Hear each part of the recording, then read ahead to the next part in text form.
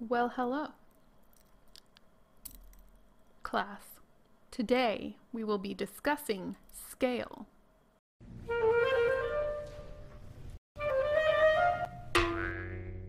Welcome back to Bentley House. I'm Ara, and today I'm going to be talking about scale and how that applies to miniatures and dollhouses. Because this is a time where a lot of us are at home, I have seen several comments of people saying that they plan to start some miniature projects. Also, one of the most common questions I get is about scale. How to understand scale, how to change scale, and so this video is extremely overdue, and I think it will answer a lot of questions for those of you out there who are a little confused on how scale works. I'm going to divide this video into a few different sections, and I will put timestamps in the description box below, so if you're only looking for an answer to one specific question, you can just skip on over to that answer. First, I'm going to talk a little bit about what scale is. Second, I'm going to introduce the most popular scales that you will find. Third, I will tell you a little bit about how to choose a scale or work in the scale you choose. Fourth, I'll answer the question, what if I hate measuring? And fifth, I'll try to explain how to scale a pattern either up or down into a different scale. There are two helpful references that I have created for you, which you will find the links for those in the description box below this video. I will be going through each one in this video, and then you can print them out and keep them in your home for yourself if you think they'll be helpful. So let's get started. First question, what is scale?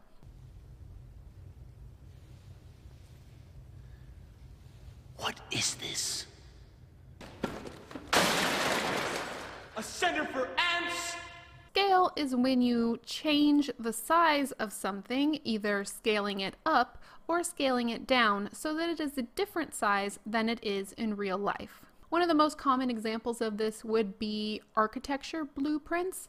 Obviously, an architect is not going to draw a building the actual size that it is because the paper would be extremely large. Buildings are very large. So they will draw them at a reduced scale so that it is correct and the builders know exactly what they are supposed to be doing. However, it's drawn at a smaller scale. Obviously, this is extremely important in miniatures because we are working, by definition of the word miniatures, in a smaller scale.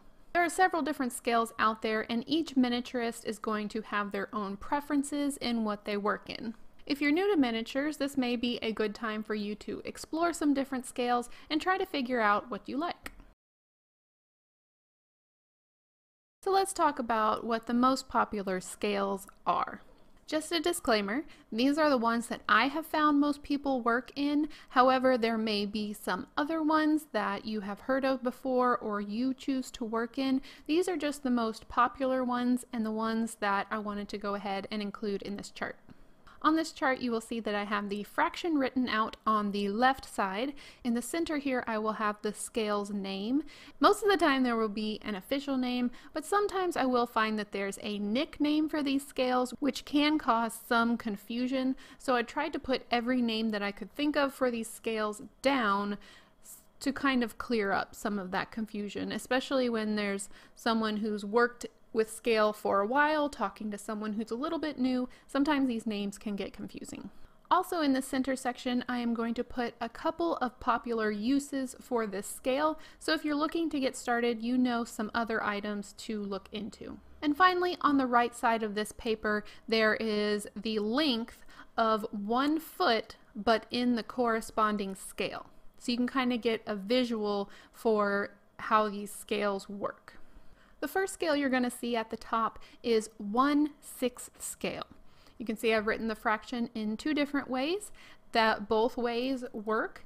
In the center, this is called fashion doll scale or 1/6 scale. Some people don't consider this to be a dollhouse scale. Like sometimes there's like railroad scale, there's dollhouse scale, and so some people don't consider 1/6 to be part of the dollhouse scale list, but I do know that a lot of people who watch my channel work in 1/6, so I wanted to make sure and include it in my chart. Examples of use in this is going to be Barbie and Blythe dolls. And you will find that in this scale, 2 inches is going to equal 1 foot. To give a little explanation of how the math works on this, if you take this full-size 1-foot ruler and you divide it into 6 pieces, hence the scale 1/6, you will get 2-inch sections because a foot is 12 inches, and if you divide that by 6, you get 2 inches. And so that's how I know that in 1/6 scale, 2 inches is going to equal 1 foot in real life.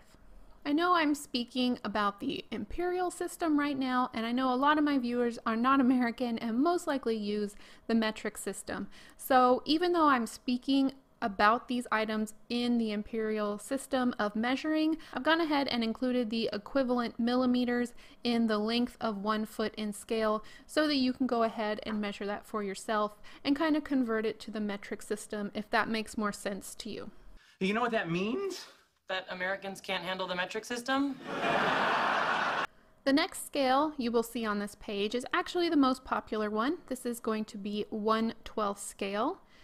It is what I'm calling traditional dollhouse scale. If someone just says that something is dollhouse scale and they don't say anything else, most likely they will be speaking about 1/12 scale. Examples of this would be if you go to most traditional dollhouse manufacturers now, a lot of them produce like the majority of their dollhouse stock is going to be 1/12 scale unless it is otherwise noted that it is a different scale. The length of 1 foot in this scale is going to be 1 inch. Similarly, like I explained before, if you took a 1-foot ruler divided into 12 pieces, you are going to get 1-inch pieces. So that's how we know that 1 inch equals 1 foot when you're talking about 1/12 scale. The section below that is 1/16 scale. I'm calling this section vintage dollhouse scale, also said 1/16 scale, like I said. Examples of this is going to be Lundby or Petite Princess.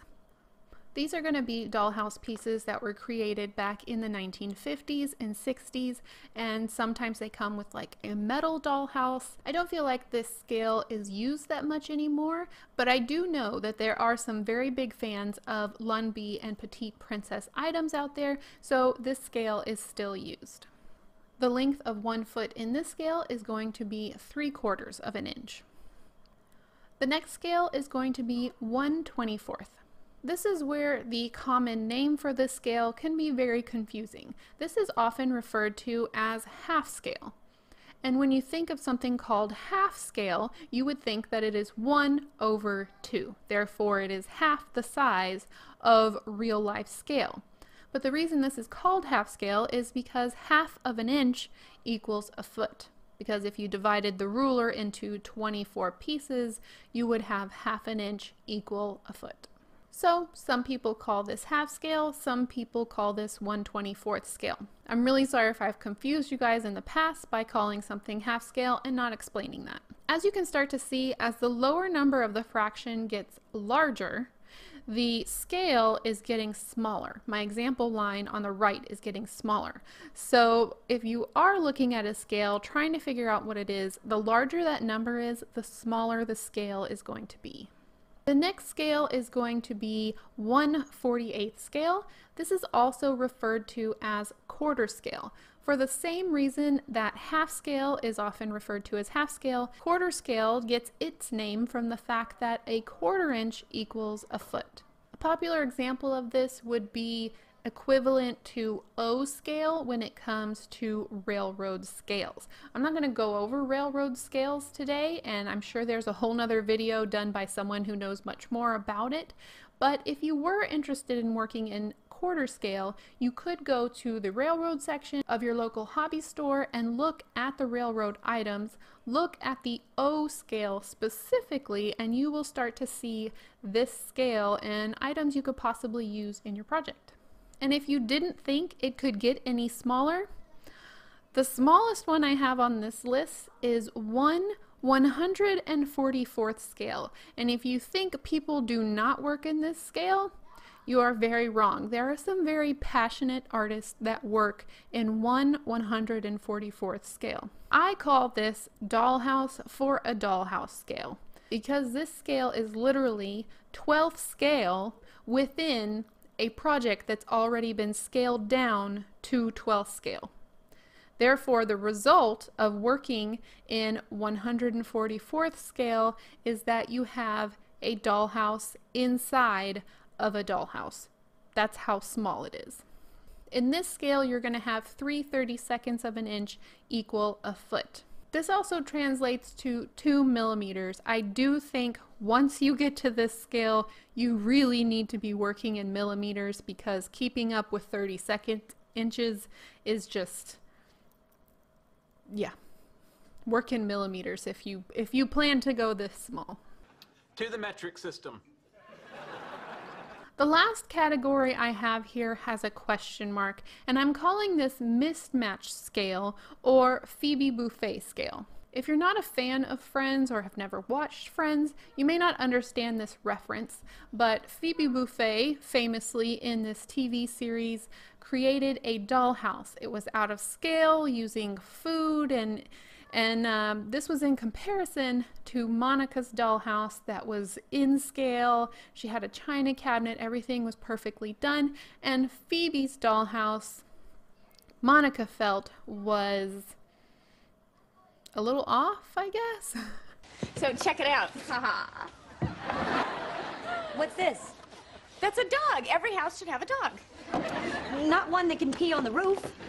But I wanted to include this in here because I do think there's a bit of artistic expression that can be reached when you decide to ignore scale. So if you're not one that likes to be tied down to a specific scale and you just want to find things that you think are interesting and will work together, go for it. There's nothing holding you back saying you have to be in perfect scale. If you think it works, just try it out. After all, I do consider miniatures an art form, and that is up to each and every artist to determine. Come, dinosaur. We're not welcome in the house of no imagination. Okay, so we talked about the popular scales. Now you may be wondering, well, how do I know which one to work in? How do I decide what is going to be best for the result that I want? And I can't really tell you a definite answer, but I can give you some tips so that possibly you can help yourself figure it out. The best thing to do is to figure out how big you want your final project to be. For example, if you're creating an entire house, but you don't have room for an Addams Family type mansion, but you still want to create a mansion, you may start looking into half-scale houses and see if that size will work for the space that you have available. This is the difference between a 12th scale and a half scale right here. So you can see them next to each other. There's quite a difference in the scale of these two pieces, and one reason I wanted to do a half scale piece is because my 12th scale house takes up quite a bit of room. If you already know what scale you want to work in and you want to just get started, the best way to do that is to start by measuring things around your own house. Say you want to make a chair.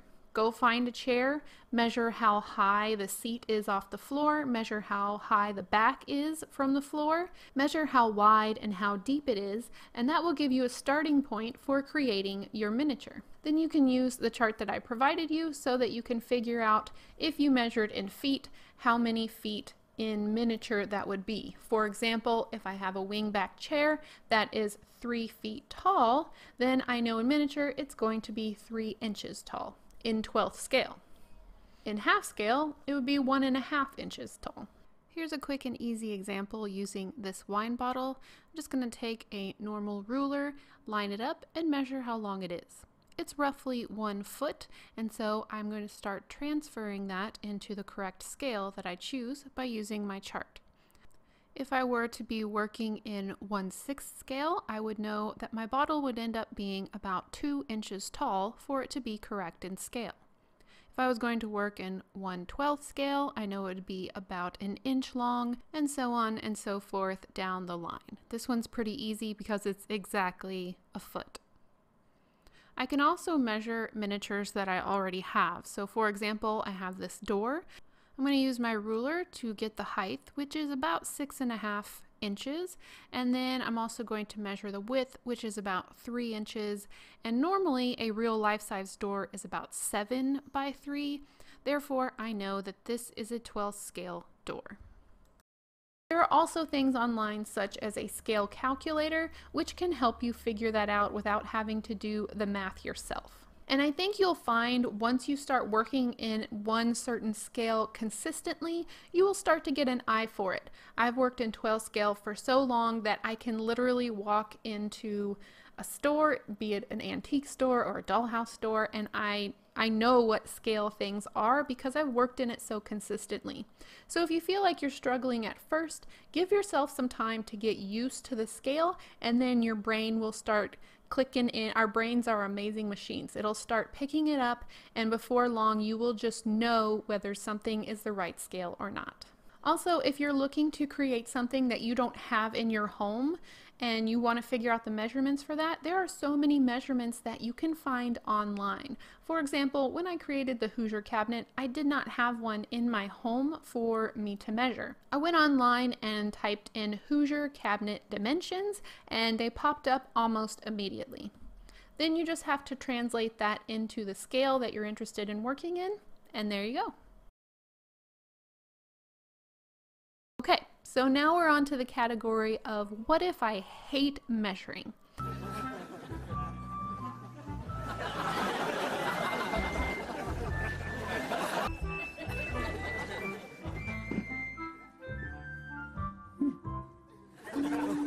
There's bound to be some of you out there who hate measuring, don't want to deal with fractions, but you still really want your projects to be in scale. So, what's my suggestion for that? Simply, I will just come and stand in your dollhouse and help you with scale. What I mean by that is I actually have a resource that you can find below in the description box below this video, and they are human scaled figures of me in each and every one of the scales that I have mentioned previously.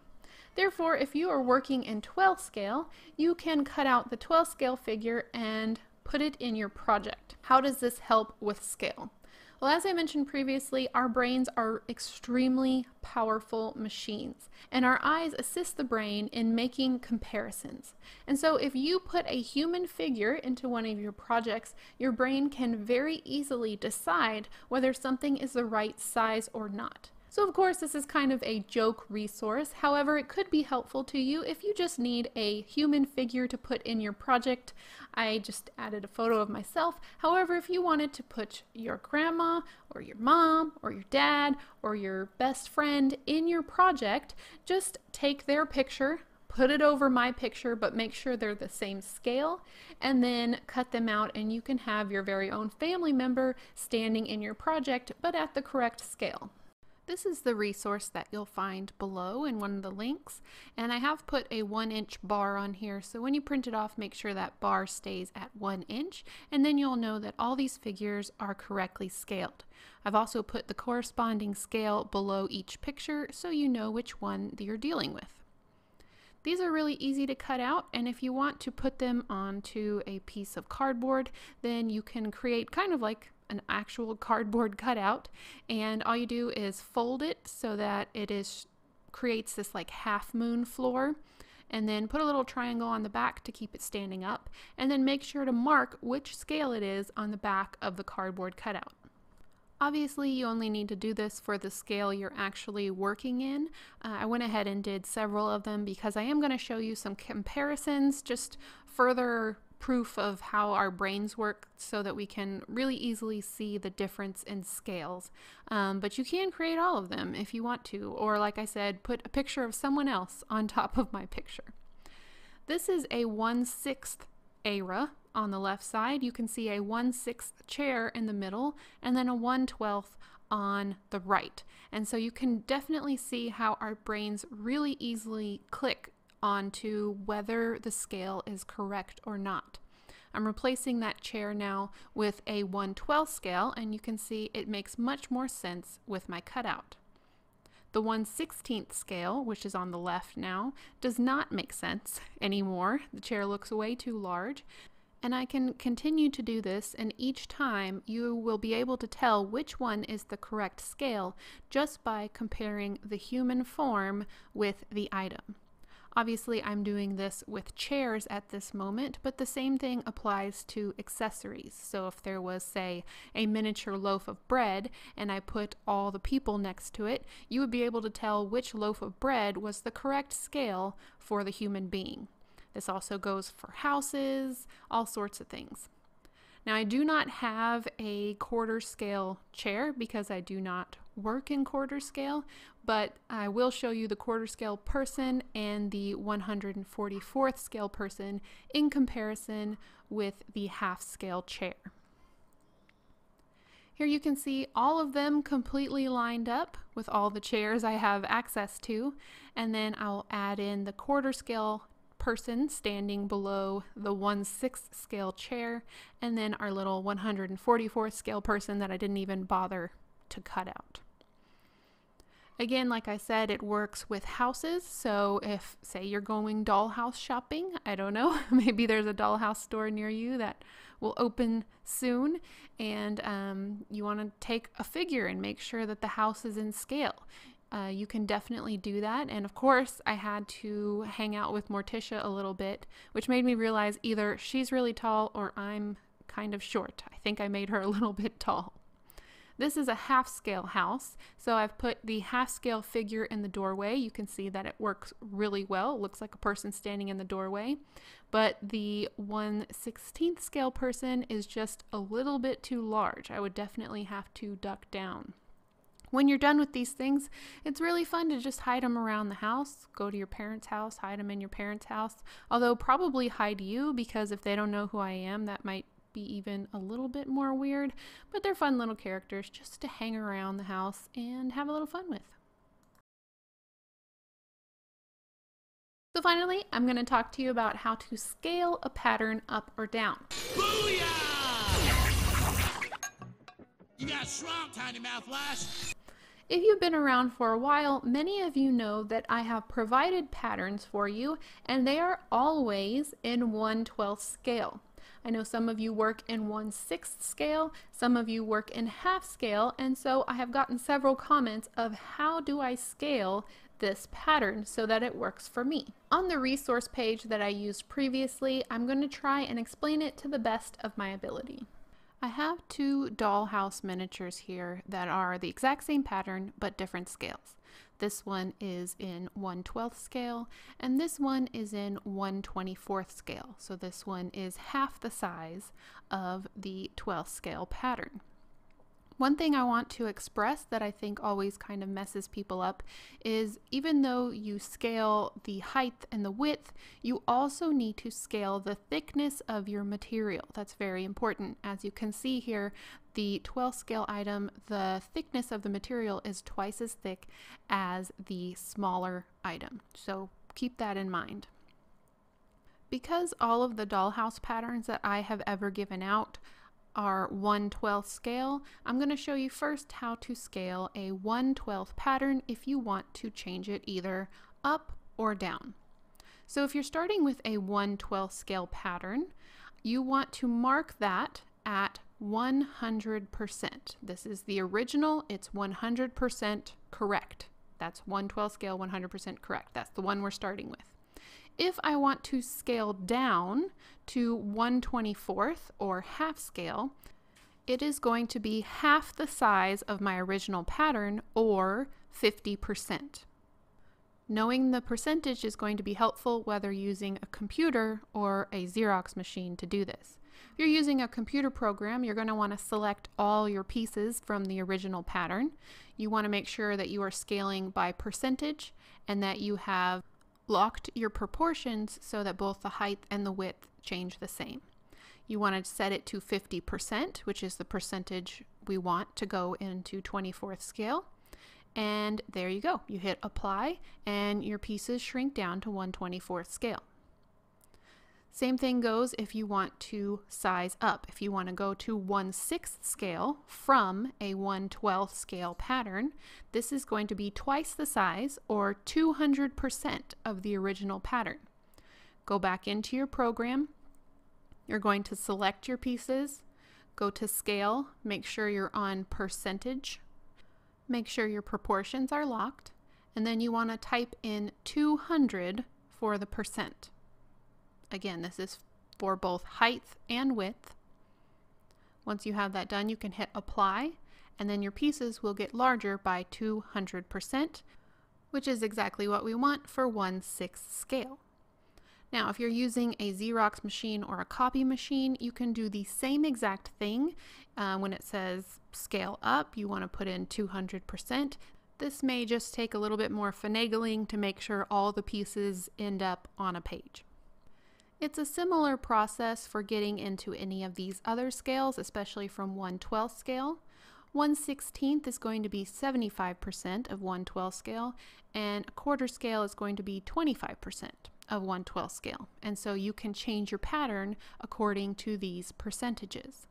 Now, say you're starting from a different scale. You found a Barbie scale pattern and you want to use it in 12th scale.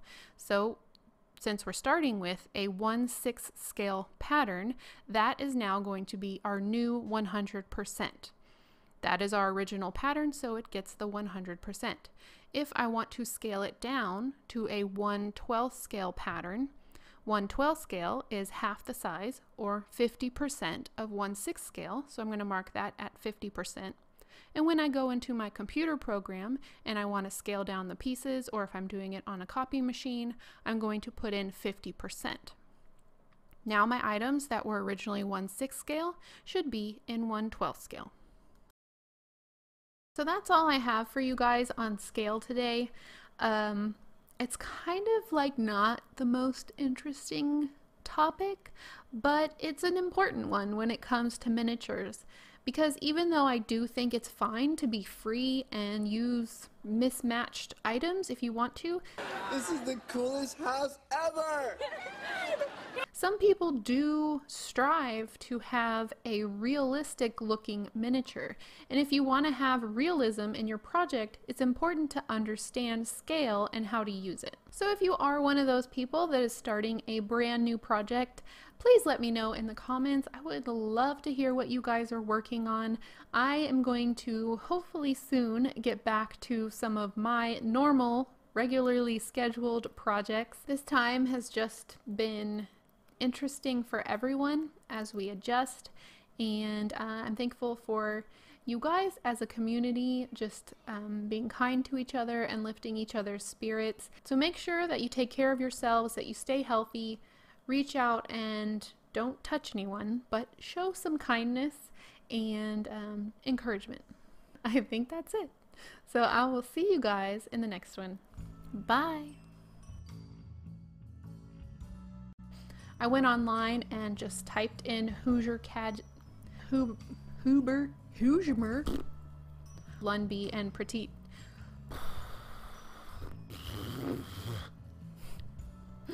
I can't talk. But the reason why this is called half scale is because Nope. That's not right.